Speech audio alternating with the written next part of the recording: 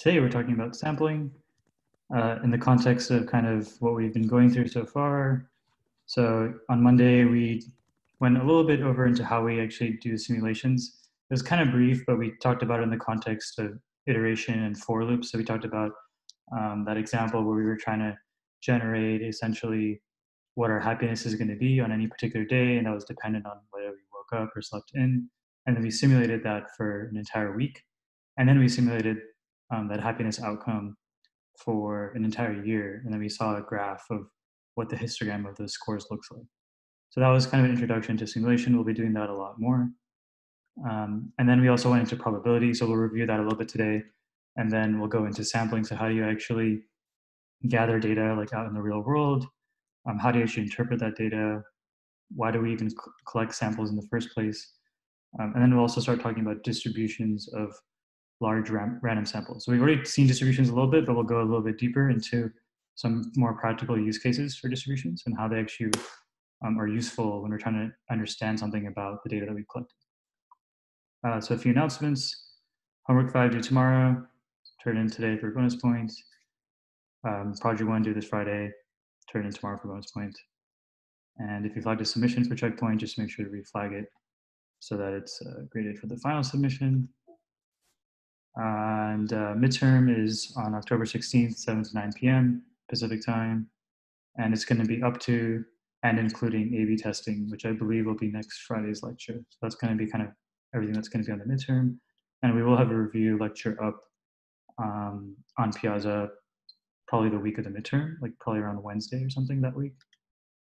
Actually, probably Tuesday. And then there was one concept that we didn't really get to cover in the probability lecture. We normally do, but we're a little bit behind, so we had to catch up. But it's called the Monty Hall problem. So it's a very interesting problem in probability. And we've created a video here for you guys to kind of catch up on that. So please watch this. It's very important to understand that problem. And you'll have opportunities to kind of ask more about it in labs and things like that. Yeah, please watch that. And then I think Professor Wagner also had one announcement he wanted to make as well. Yeah, so I've had multiple reports of cheating or violations of the course policies on collaboration come to me, which always makes me sad. I hate to see it. I hate to see it because your folks who are doing that are cheating themselves out of a learning opportunity. I think it's dangerous because it's setting up a pattern. It's kind of a trap once you do it once, and it's really tempting to do it over and over again. In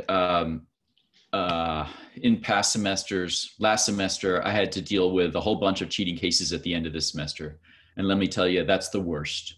It feels horrible for me, and it's absolutely horrible for the students. So what I thought we'd do is, before I look at any of these cheating reports, what I'm going to do is I've set up a form with a confession opportunity. So I'll give you a brief window. If you're looking back at what you did, realize, what I did wasn't quite right. We invite you to confess, and we will look at anyone who confesses more leniently. I want to give you a chance to come clean and come right. And so as a reminder, the course policies, you should never be looking at anyone else's solution or anyone else's answers. You shouldn't be looking at solutions from previous semesters or asking a friend for their solutions. You shouldn't be sharing your solution with anyone else. So you shouldn't be sharing your code or your answer with anyone else, like not even to ask them, could you check it over and tell me what's wrong with my code, or you want to compare yours to mine. Not okay. And you'd be surprised by the ways we have to detect this. I'm a computer security guy, and I'll just give you an analogy. We know on the course staff all sorts of ways to detect stuff. So for instance, when Reality Winner leaked documents from the NSA and got caught within a few weeks, how did they catch her? All sorts of ways. One of the ways was each of their printers prints a separate speckle pattern of dots on the page that enables to track down which printer was printed on. Now, I'm not saying we got speckle patterns on our materials, and I'm not saying we don't, but I'm just saying there's a lot of tricks out there, and we don't catch everyone, but we catch an awful lot. So please, I would much rather see you confess and give you a more lenient penalty. So please submit by this weekend if you think you've been allowed for that. The one exception is your project partner. You can share anything and everything with your project partner, but you shouldn't be sharing answers or solutions with anyone else. Thank you. Cool. Thanks, Professor Wagner. All right. Yeah, so here's the form. It's here as well, and in the chat. All right, so let's quickly review some of the stuff that we talked about last lecture in terms of probability. So we basically went over kind of 4 different ways to calculate the probability of an event. And it just depends on kind of the context of the problem. Sometimes one way is going to be an easier way to do it than another. Sometimes we're going to combine them. And so we saw examples of this as well. So kind of the first way we went about it was, okay, well, if you know that all the different outcomes are equally likely, you could just count up the number of outcomes that result in the event that you care about, and then divide by the number of total possible outcomes. So we saw the example of this when we wanted to see, what's the probability of drawing a queen when you have 3 cards of queen, king, ace, followed by a king, after you've drawn that first card out. So basically probably getting those sequence of events. And so one way we did it was we just counted up all the different ways you could draw 2 cards out of 3. So we wrote out, ace, king, ace, queen, king, ace, and so on. And then we saw that there's basically 6 total outcomes. And then there's only one of those outcomes that actually result in the event we cared about, which was queen followed by king. So that's why the probability was 1 out of 6. So that was one way to calculate that event. And then another way we talked about is the multiplication rule. So we talked about how sometimes counting out all the different outcomes can work perfectly fine if you don't have that many outcomes. But if you have situations where maybe there's like a lot of outcomes, maybe you're trying to draw 2 cards out of a deck of 52 instead of a deck of 53, then listing the all possible outcomes would be very long and tedious. And so in that case, you might want to do something like the multiplication rule. And the way the multiplication rule works is typically you're talking about 2 events happening at the same time. So you want like event A and B to both happen. And so when you're talking about that kind of a chance, what you can do is you kind of split up the way you calculate that probability. So what you can do is basically simplify it into steps. So you can say, okay, I want to know the probability of A and B happening together. So what I can do is, especially this works really well if they're like a sequence of events, like A happens first and then B. Then what you can do is you can find the probability that A happens and then multiply by the probability that B happens, given that you already know A happened. And so once again, we use this same trick to actually calculate the same probability of getting a queen followed by a king. So we said, okay, first of all, let's find the probability of getting a queen. Well, that's 1/3 in that first draw because you have 3 cards and you're getting a queen out of it. And then we said, okay, now it's a probability of getting a king, given that we already took the queen out. And so if we've taken the queen out, there's 2 cards left, the king and the ace. So the probability of that is going to be, the probability of getting a king out of the 2 cards is going to be 1/2. So then you just multiply those together, 1/3 times 1/2, and then lo and behold, you get 1/6 once again. So another way to calculate the same probability.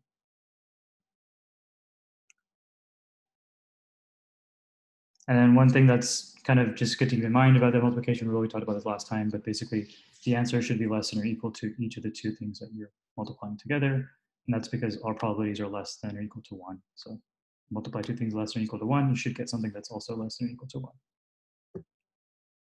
And then intuitively, this is also another way to think about it is you're trying to satisfy more conditions, so you're less likely to satisfy them all. All right, and then we talked about the addition rule. And so this is really useful when you're trying to look at the probability of an event and there's like a few distinct outcomes that result in that event happening.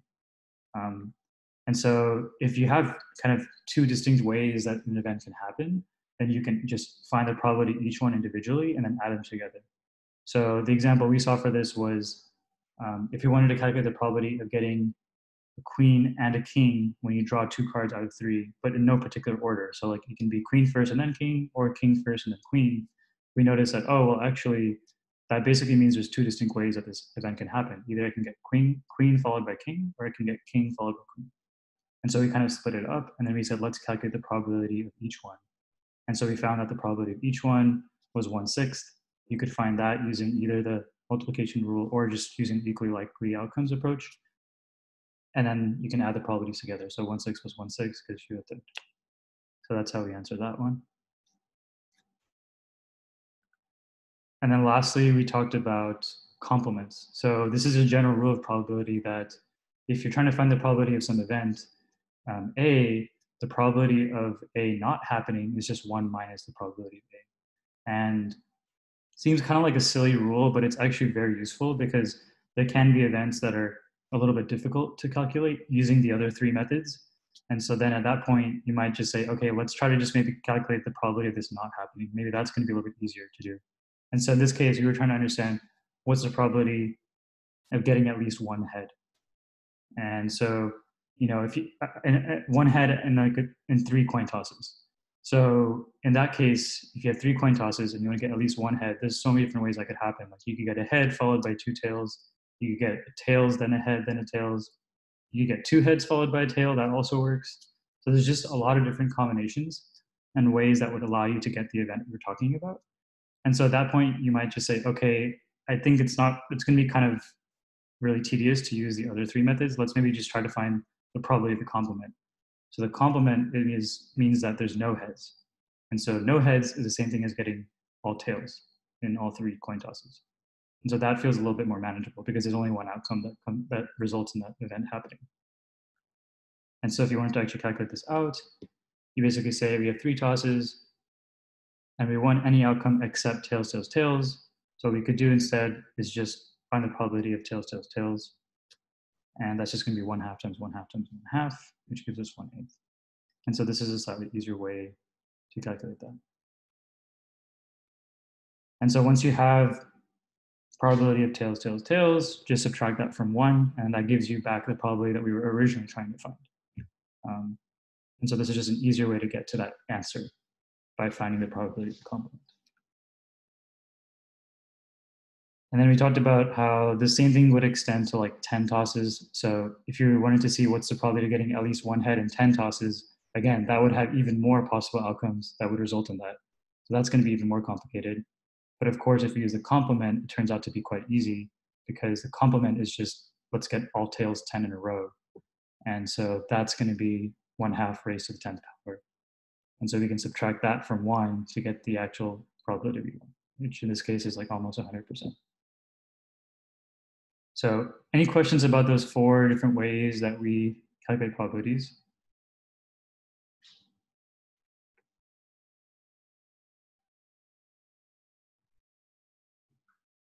Okay, cool. So then let's do a discussion question, sorry. So let's say you have a population of 100 people and 2 of them are called Rick and Morty. And we sample 2 people at random without replacement. So again, without replacement means you have those 100 people, you take out 1 person randomly, now you have 99 left, you take out another 1 randomly from the remaining 99 people. So that's the situation that we're in. And so first question is, given that we're taking 2 people out without replacement, what's the probability that both Rick and Morty are in our sample of 2 people that we take out of this population? So that's one question. The other question is, what's the probability that neither Rick nor Morty is in the sample? So we take out 2 people from this sample, or this population of 100, and both of them are not Rick or Morty. So basically Rick and Morty are both still in the population after we take 2 out. So try to maybe write this down or think through it a little bit, and then we'll share kind of the answer in a couple of minutes, just review it. And try to use the 4 different ways we talked about, see which ones might apply best here.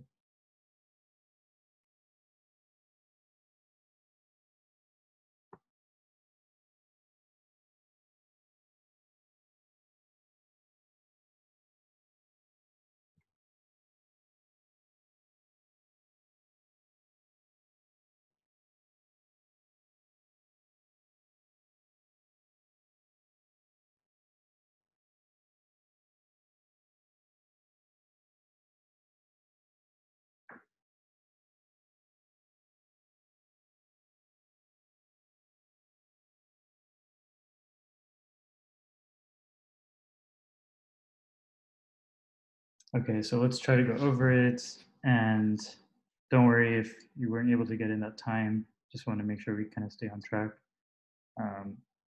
So this first question, probably both Rick and Morty are in the sample. We can actually, and again, there's no order here, right? So it's like either we get Rick first and then Morty, or we can get Morty first and then Rick. So those are kind of those are basically the only two outcomes actually that are going to result in this event happening. So we were able to write that out pretty clearly. So we know at least now what are the outcomes that are going to result in this event. So it's Rick first, then Morty, or Morty first and then Rick. So we have two different outcomes, and they're both distinct, like they can't happen at the same time. So that means probably we could just add the probabilities together then, if we can just figure out how to calculate each one individually. And so probably getting Rick first would be 1 out of 100, because if 100 people, there's one Rick, so 1 out of 100. And then probably getting Morty, given that you've already gotten Rick in the first one, that's going to be 1 out of the remaining 99. So that probability is 1 out of 100 times 1 out of 99. And then we have the other situation where you got Morty first and then Rick. And then similarly, the calculation for that's going to be basically the same thing. So getting Morty first out of 100 people, that's 1 in 100. Then getting Rick second, given that we already took Morty out, is going to be 1 out of 99. So this is how we could write it. And so basically you get 1 out of 100 times 1 out of 99, which is like kind of the first outcome that results in the event, plus the same thing to get the second outcome. And so then we get a result of basically 2 times 1 over 100 times 1 over 99.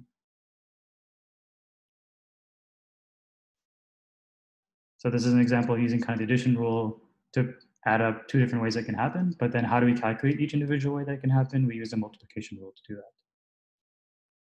All right, so now for neither. So for neither, some people said maybe this is just 1 minus a.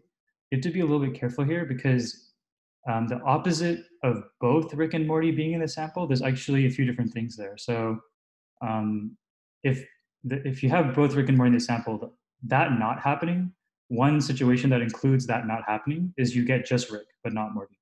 Or you get just Morty, but not Rick. So those 2 outcomes are actually part of that entire set of outcomes that is, the complement of both Rick and Morty being in the sample. So there's kind of 3 different situations that are included in that complement. You have, you get just Rick, or you get just Morty, or you get neither of them. And so in this case, in part B, we're talking about just the specific case where you get neither of them. So doing 1 minus a isn't quite right. It's almost there, but it's not quite right. So one way to think about this one is, okay, so we know that we don't have Rick or Morty in our sample. So let's try to maybe break it down into steps. So that means that in my first draw of 100 people that I'm going to draw one person out of, I for sure didn't get Rick or Morty in that one. So what's the probability of that happening? That would be 98 out of 100, because that's just like one of the other 98 people. So 98 out of 100, that's the probability of not getting Rick or Morty in the first draw. All right, and then now we go to the second draw. What's the probability of not getting Rick or Morty, given that we already didn't in the first one? So if we already didn't in the first one, that means we have 99 people left, and 2 of them still are Rick and Morty. So therefore, the probability of not getting Rick and Morty again on the second draw is going to be 97 out of 99. And so we can write this out. So the first one's going to be 98 out of 100, because again, we don't want to get those 2 people. So what's the probability of not getting those 2 people? It's 98 out of 100. And then now we have 99 people left. Once again, we don't want to get those 2 people. So 97 out of 99. And we multiply them because we want to see the probability of both of those things happening in succession. So we're basically saying we want the probability that neither Rick nor Morty is in the first draw and the second draw. So that's why you can multiply them together in that case.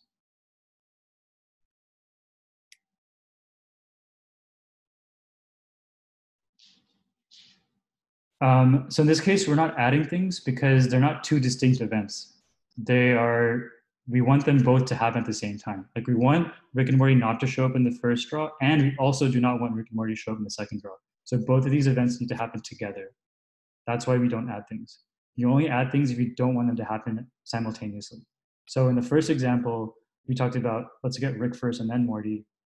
That's one event. And then let's get Morty first and then Rick. Those 2 cannot happen simultaneously. That doesn't make sense. You can't get Rick first and then Morty, and then also get Morty first and then Rick. That doesn't make sense. It's not possible. So those are 2 distinct events. So when they're distinct things that cannot happen at the same time, then you add them together. In this case, we want 2 things to happen at the same time. We want to make sure that Morty and Rick aren't drawn in the first one, and they're also not drawn in the second one. So kind of in the same universe, both of those things have to happen. So you wouldn't add those together. In fact, you multiply them. So yeah, I guess another way to think about it is basically when you say something is event A and event B is happening, that's when you multiply. When you say event A or event B is happening, that's typically when you're going to be adding things. So in the first one, we said we want to know what's the probability that you get Rick first and then Morty, or the probability that you get Morty first and then Rick. That's why you add things together. In the second one, we're saying we want the probability that we don't get any of them in the first one, and we don't get any of them in the second one. That's why we multiply them.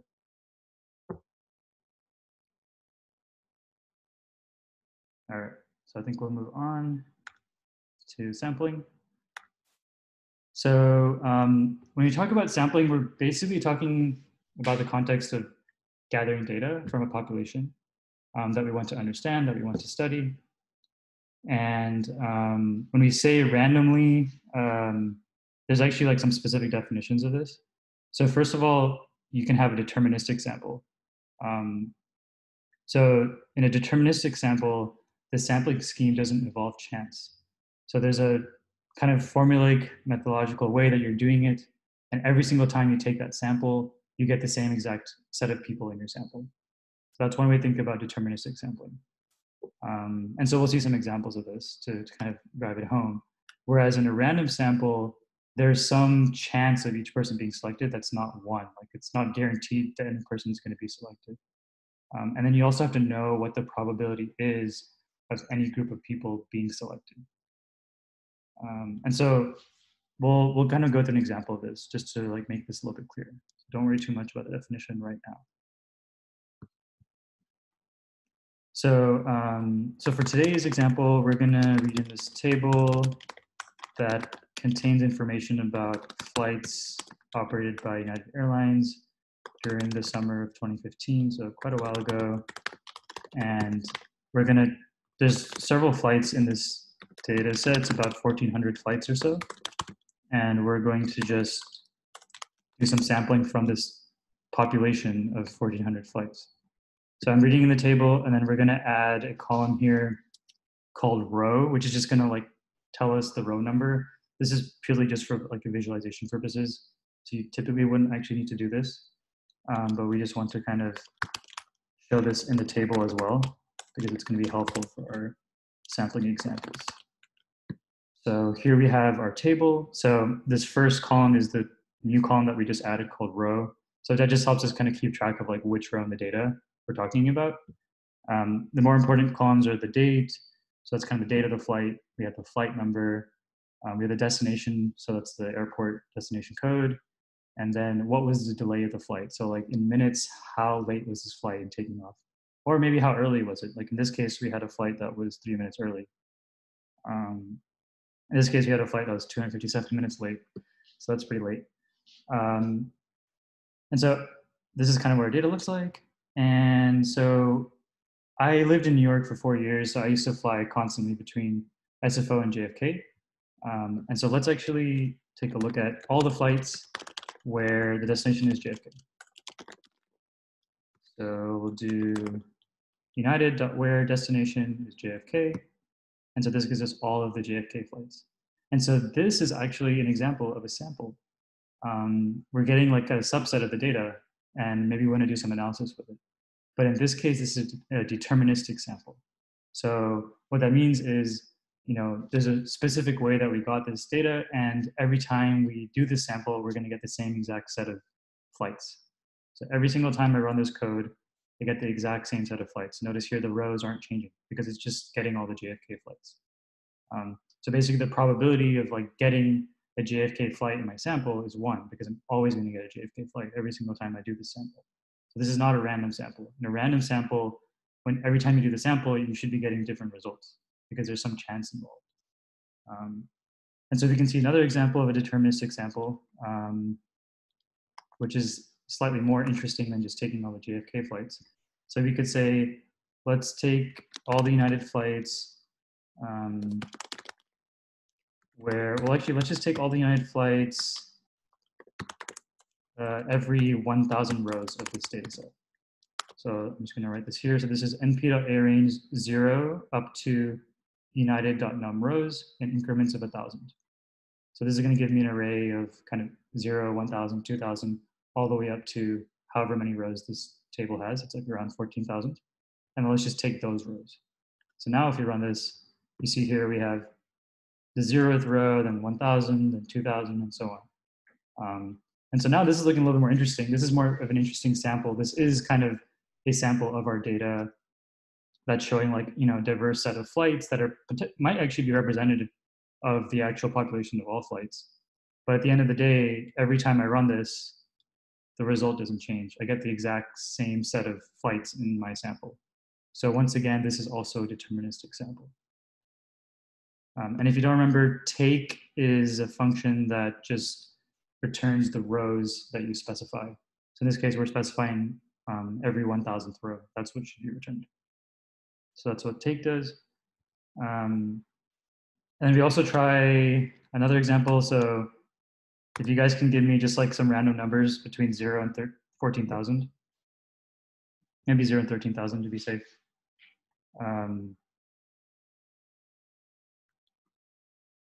12,700, I like that one.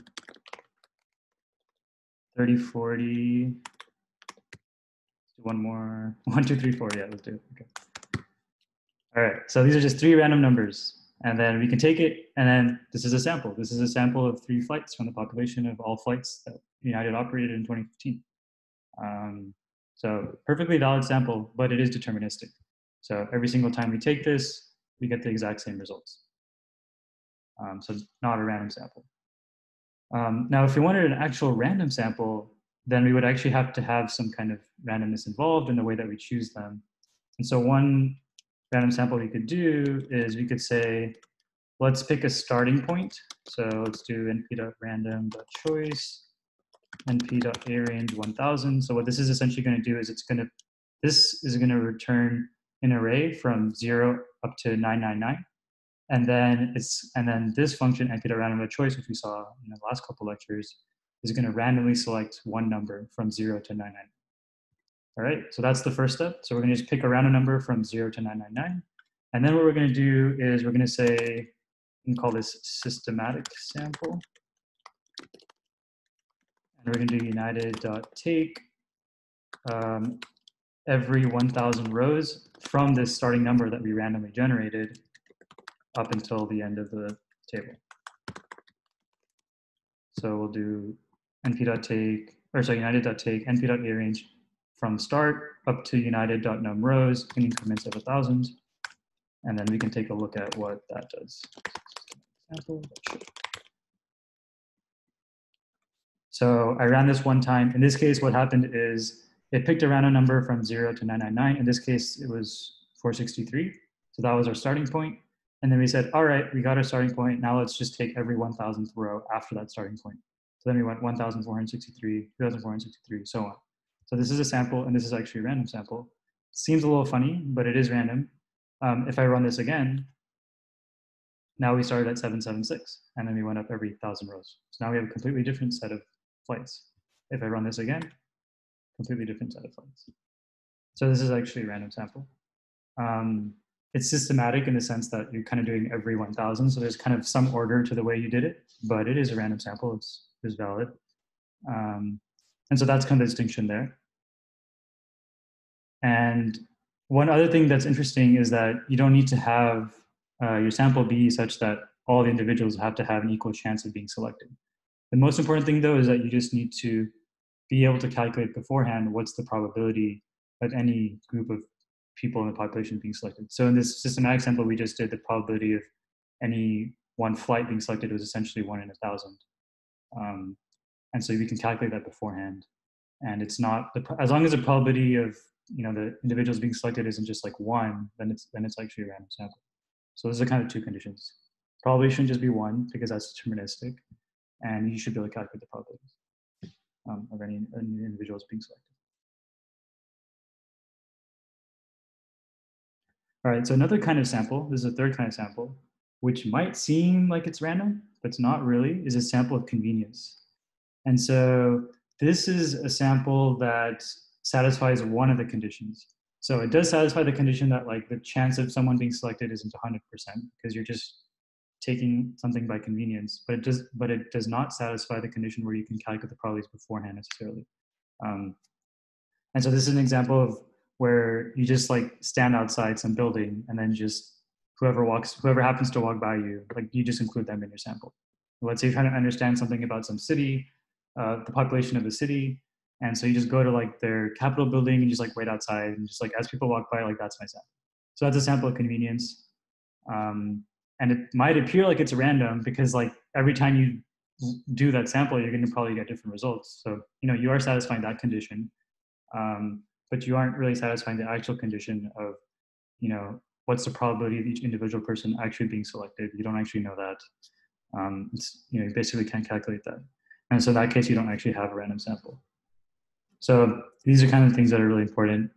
And in general, when you're collecting data like out in the real world, it's just really important that when you're trying to study some population, you're making sure that you're trying to get a sample from the population that actually represents that population, like the population as a whole, and you have some kind of systematic way of gathering that data such that you know what's the chance of kind of any individual person or any group of people being selected in the population.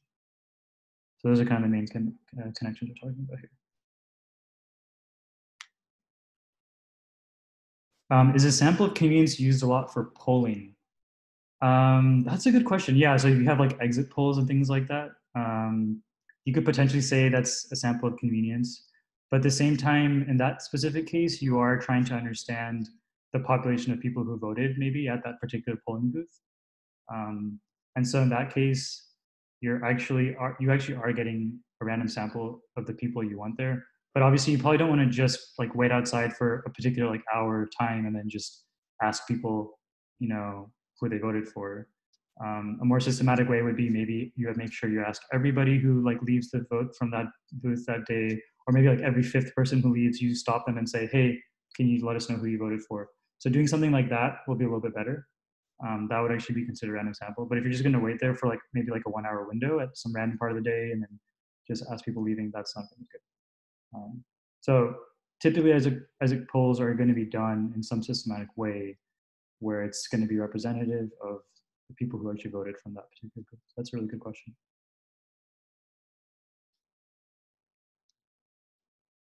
All right. So that's sampling. And then let's kind of finish up with distributions. So we've talked about distributions in this class already. We've seen 2 examples of distributions. So, you know, we talked about categorical distributions, which we said we use bar charts to visualize those. And we talked about numerical distributions, and we use histograms to visualize those. And if you guys remember, a distribution, at least in the context of like categorical distribution, is really just, you know, count up all the unique values that you have and write out how many times each one comes up. That's essentially what distribution is. It's just kind of 2 columns of data. So, you know, unique values, how often does each one come up? And so that's typically how you talk about distribution of an actual data set. And so today we'll talk a little bit more about kind of theoretical distributions, things like that. So firstly, there's this concept of probability distribution. And so this basically talks about if you have some random quantity that can kind of change its values every time you observe it, it has different possible values. And so in this case, it's not really counting up how many times the values appear. It's more just what's the probability of seeing that value. So one good example of this is a die. So if you roll a die, right, you have 6 faces. And so the probability distribution of each face, the probability distribution is going to basically be 1, 2, 3, 4, 5, 6. Those are the unique values. And then the probability of each one coming up. So 1/6 is going to be kind of the probability for each of those values. And so that's an example of a probability distribution. A coin flip is another example, a little bit simpler.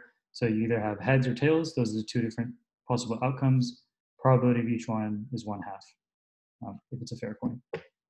So another way to think about probability distribution is kind of like, if I were to do some samples or simulations of this random quantity, this is kind of how many times the relative amount of times each unique value should show up.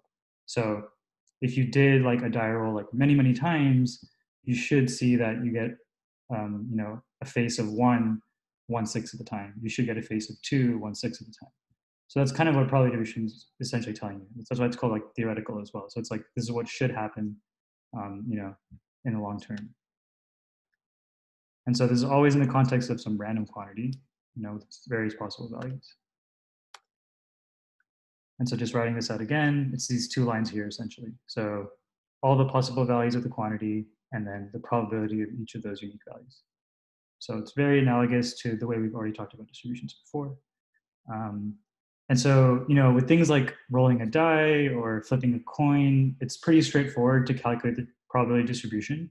But, you know, in actual data science, we typically have much more complicated examples where the random quantities are really complex. They can maybe take on many different values. Maybe they're numerical and they can take on infinitely many values. And it's just really hard to actually calculate the true probability distribution. And so in that case, it's useful to maybe do things like simulating, taking a sample, and trying to figure out if we can maybe guess at what that probability distribution must be. So a good example of this is, you know, if we took everybody like in UC Berkeley and we wanted to know, you know, what's the probability distribution of their political party, like are you Democrat, are you Republican, are you independent, like whatever. So, you know, there is some true probability distribution. Like if you take however many students there are in UC Berkeley, there's some number of students we know, and there is a true probability distribution of, you know, what percent of the people are Democrat, what percent of the people are Republican, what percent of the people are independent. There is a true answer there, but that might be very difficult for us to actually calculate. And so one way we could maybe try to do that is we could take a sample, look at what the distribution of the parties are within our sample, and that could be one way to kind of guess at what the actual probability distribution is of our population. In this case, our population would be, you know, all students in UC Berkeley. So that's kind of one way you can think about it. And so we're going to find a lot of examples like that where basically just simulation is a good way potentially to try to understand what the underlying distribution actually is of the population. And so when you actually simulate or sample from your population, then you have something which is called the empirical distribution. So empirical distribution is kind of like observed. So this is the actual relative frequencies that we observe. So how often does Democrat come up in our sample? How often does Republican come up in our sample? So that would be essentially empirical distribution. And so just to kind of make this a little more explicit, so empirical means based on observations, it's observed. And these observations can be from repetitions of an experiment. So either you're like simulating like coin flips, or you're taking a sample of people from the UC Berkeley campus. And what's the actual definition? So it's very, very similar to probability distribution. It's all the observed values, all the unique observed values, I should say, and the proportion of times each value actually appears. So remember, in probability distribution, it's all of the unique values that this quantity can possibly take. And then what's the probability of those values actually appearing if you like observe this random quantity one time. Whereas in the empirical distribution, we have already observed several values. We may not have observed all the possible values, but whatever values we have observed, let's find the unique values that are there, and then what's the proportion of times each of those unique values show up. So it's very, very similar, but it's just kind of the more practical, I guess, viewpoint of the probability distribution. So let's see some examples of this. I think I've talked about it enough, but it's always helpful to actually see it. So we can actually see it in the context of a die roll, first of all, because that's, I think, a little bit more tangible. So let's create a table that has all the faces of the die. So we're going to say table with column face, and then we're going to put np.arange 1 to 7. So again, 1 to 7 means 1, 2, 3, 4, 5, 6. And then let's just take a look at that. So here we have our die. It has these different faces. And so here we've essentially visualized a probability distribution because we're looking at all the different values that can come up. And in this case, they're all equally likely. So the probability of each one coming up is just 1/6. So this is essentially a probability distribution of our die. So our die is this random quantity. Every time we roll it, we get a different value. We get a random value. So that's the probability distribution. And if you wanted to see an empirical distribution of this die, what we could do is we could just roll it. So we could roll it 10 times. And how do we do that? We could just do die.sample, pass in 10, and that's going to do 10 random rolls of this dice, with this die. So in this case, we get a 5, then a 6, and 2, then a 5, and 4, and a 5, so on. And so what we're looking at here, this is essentially an empirical distribution. And we can actually kind of calculate out what the distribution is here. So we got 5, let's see, 1, 2, 3, 3 times. So the proportion of times that a 5 came up was 3 out of 10.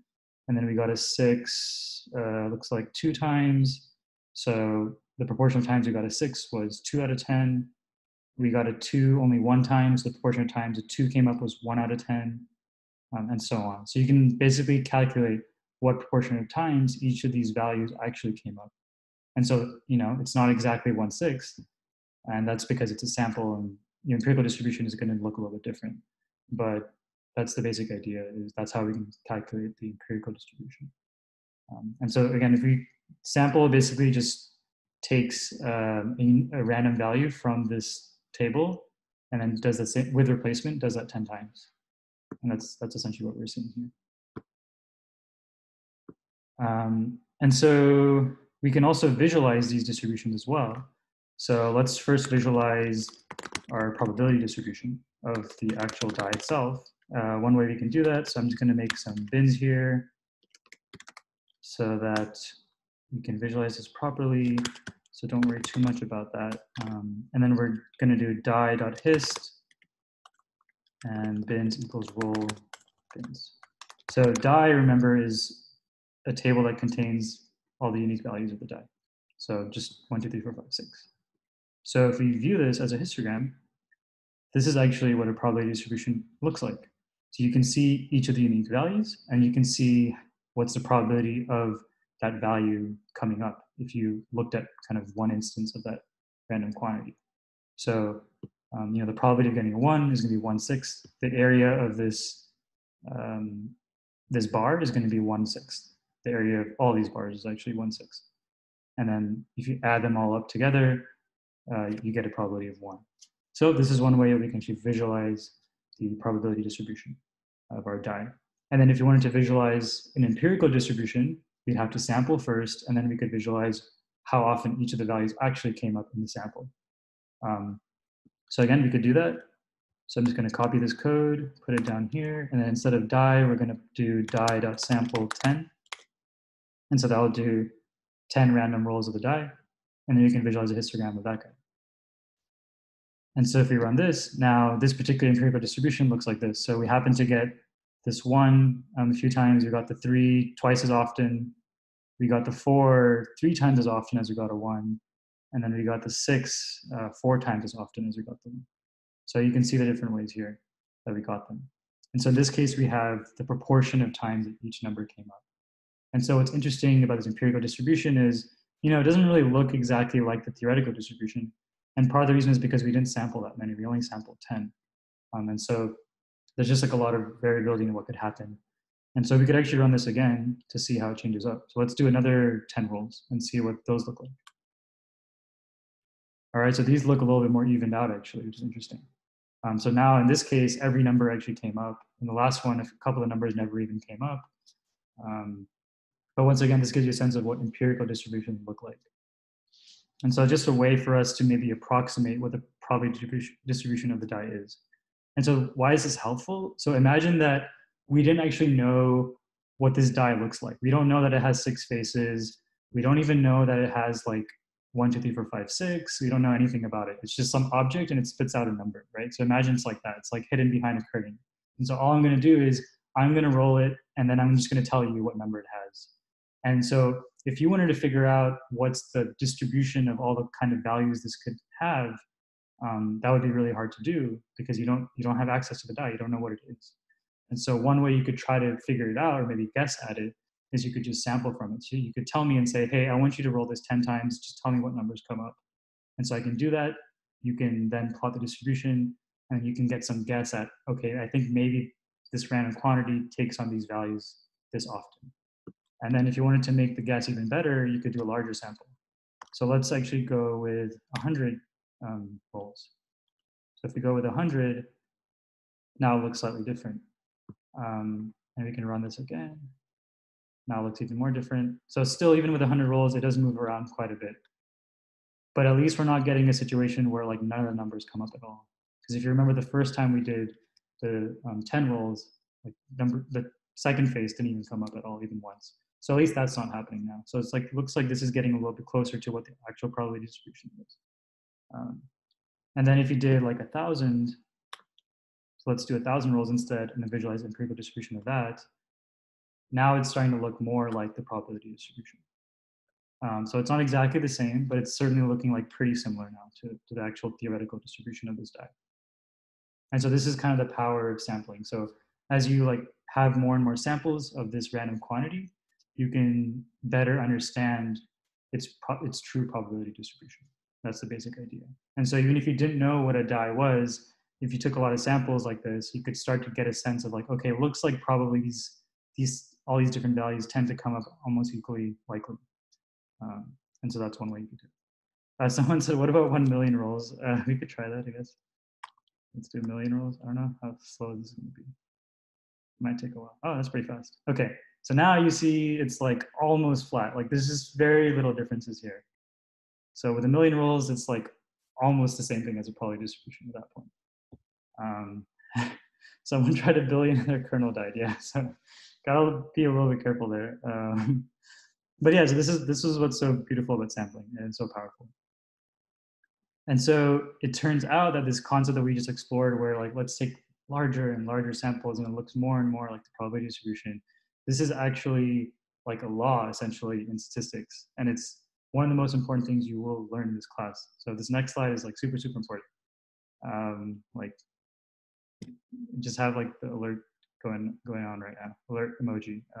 Just law of averages, law of large numbers. So this is basically how we express what just happened. So what it's basically saying is if you repeat a chance experiment many times, such as rolling a die, and you do it independently under the same conditions. So every time I roll that die, it's the same way I rolled it, and it's independent. So like the outcome I get in the next die roll has no dependency on the previous rolled outcome. Then the proportion of times that an event occurs, so like getting a 1 or getting a 2 or getting a 3, those are all 3 different events, that proportion gets closer and closer to the theoretical probability of it happening. And so that's essentially what we saw. So, you know, we did 10 rolls, and then like the empirical distribution was like jumping all around every single time we did 10 rolls.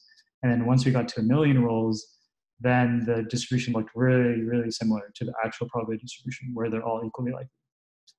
And so that's an example of that case. And so as you increase the rolls of a die, the proportion of time you see the face with 5 spots, you know, for example, gets closer to 1/6. That's essentially what we saw. And so this is called law of averages, law of large numbers.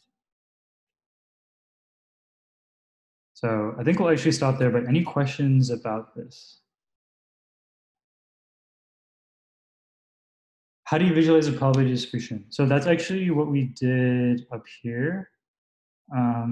This was visualizing the probability distribution. And how did we do that? Well, first we created a table called die, which just had all the unique values that this quantity can take. So essentially up here, we had created this table, and it has a column called face, and it just has 1 through 6, because that's the unique values it can take.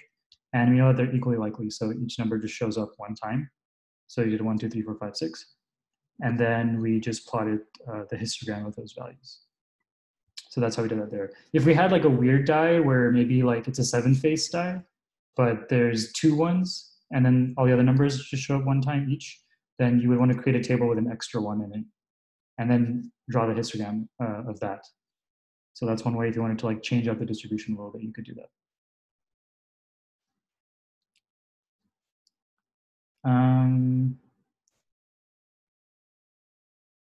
When would we want to use np.random.choice versus .sample? So np.random.choice is used on an array of values. So I think we used it farther up here. Let me see. Yeah, right here. We did np.random.choice, np.arange, 1000. So we said, let's take a random value in this array from 0 to 1000. So that's how we use np.random.choice.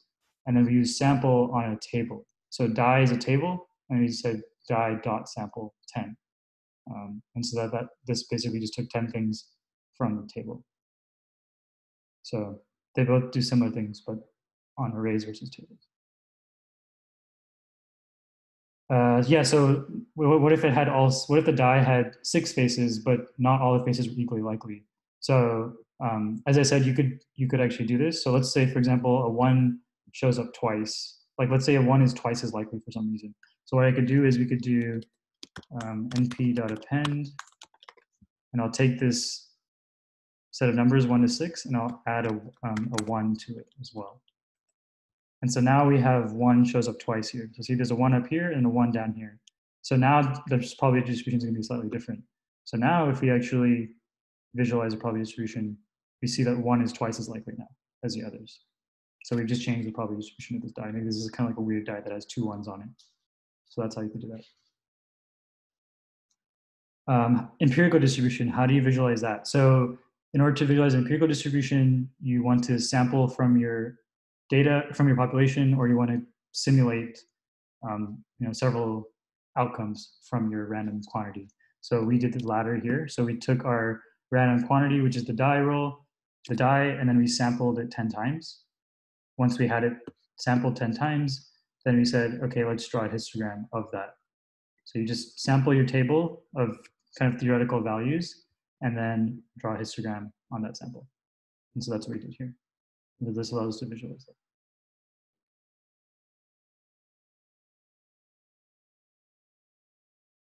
Can I show the code for adding the 1 again? And you guys really want to play around with this a little bit? Okay.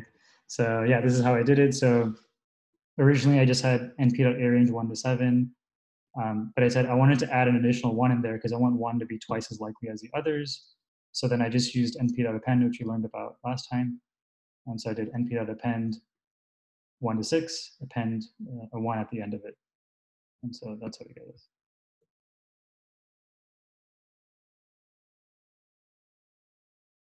Yeah, can you explain sample of convenience? So sample of convenience is basically just kind of like it's just a good example of it, like I mentioned, is like you just stand outside a building and then you just wait for people to kind of walk out. And if you're trying to understand something about the population of that entire city, but you just go to like one particular building and just like wait for people to come out, that's essentially a sample of convenience. What you'd really want to do is be able to systematically get people from the entire population that you care about. Now, if you actually care about, if your population that you want to study is just maybe the people who work at this building, then potentially waiting for people to come out could make sense. But there's like specific conditions that need to be satisfied there still, because you'd want to make sure that like everybody has a chance to come out through that building, and that way you can actually calculate the probability of any individual person being sampled. So you need to know kind of the habits of everybody in that building. You need to know that like they're all going to come out of this exit, or maybe like half the people come out of this exit and half the people come out the other exit. If you know all of those things and you know the probability of any individual like coming out of one of those exits and all that stuff, then you could say it's a random sample. But typically when you talk about sample convenience, it's more just like, oh, I'm just going to wait outside. I don't know anything about this population. I don't know like the probability of actually selecting any random individual. And so at that point, it is random because it's changing around, but it's not actually a random sample because you don't actually know the chance of getting any individual person. So that's really, really important.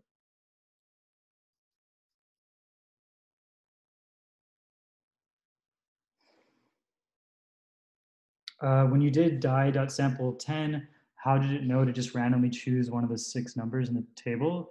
So that's just how sample works. So sample basically says, let's pick one random value from all the rows in this table. And so in this case, originally this table had 6 rows, now it has 7 rows. So if we ran this again now, you would also draw from this additional 1 here as well. So if we now go through this, actually it might be interesting to go through that. So now if we do a sample of 10, looks like 1 is coming up a little bit more. And so now if we do like that sample of 1 million from this new die, which has like an extra 1, we see that in a million rolls, we also get way more 1s than the other numbers. So it's not just the unique values. Sample is going to just take all the rows in your table and then just pick a random row. It's essentially what it's doing.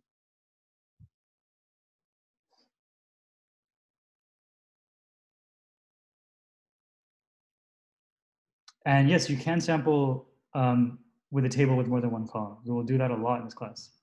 That's going to be super, super useful because we're going to collect like a lot of data from people and we're going to have all these different things we observe about them. and we're going to want to sample the entire row. So sample works for the entire row, actually. So yeah, definitely you can use that if you have multiple columns.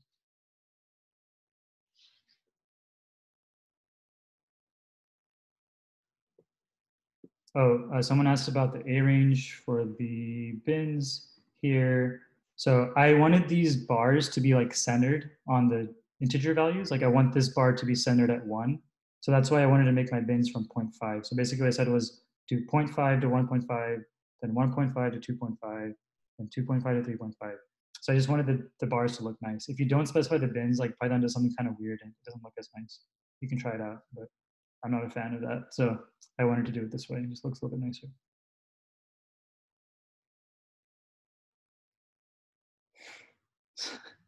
Someone asked what's my favorite function in Python. I don't know if I have a favorite function. I'll have to get back to you on that. I like plotting though. I'll say that. I like anything that plots stuff because I like visualizations a lot. In the lecture demo, there's a die.hist. It's probably in the lecture demo. It's probably referring to what I did here. I'm not sure exactly what you're referring to, but they were probably just doing die.hist. Maybe I forgot to like write it the exact same way I did it here. But maybe I did it without the bins actually. That's probably what it did.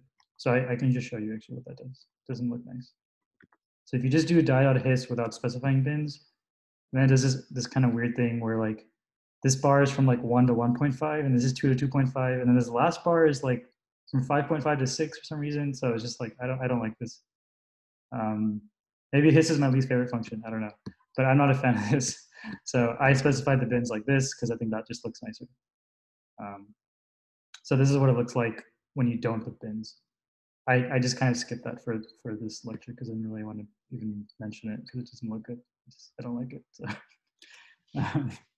yeah.